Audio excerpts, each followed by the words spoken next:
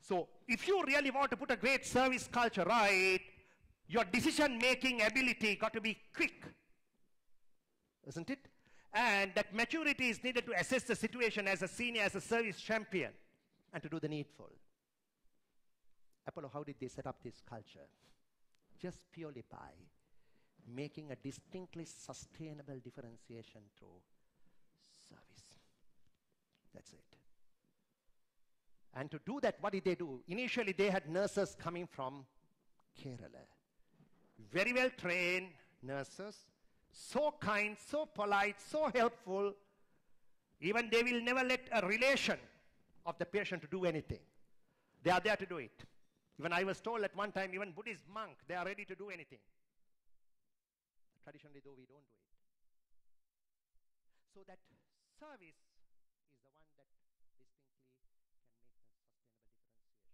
Go back to my experience with commercial bank. Now see, every bank can offer the same product, probably same rate, maybe branch network all over. Over the phone, yes, you can ask for a quotation, email, all that you can do. But at that moment of time, it is the service that made the difference. And when I went in the evening to get that delivery order, acting manager was there. I asked, why are you here? Come on, your juniors would have done that. No, Mr. Kalapuge, I had to be here. In case if we get stuck in doing something, I have to get the approval from wherever it is, and I must give a leadership. And in addition to that, we must give the feeling to the customer that we are there really to fulfill your need. Now, service champions must walk the talk.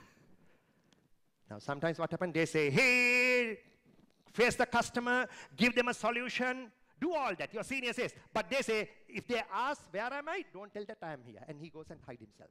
Now, how can you set a service culture there? Isn't it? You cannot. So, distinctly sustainable differentiation can be done only through service.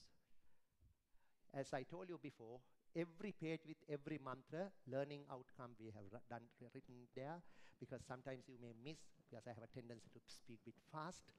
So that learning outcome and there, and based on this, your action points, that's for you. So go home, read those learning outcomes based on the stories and the concepts what we are talking here, and see what things that you can truly put it into practice, put it into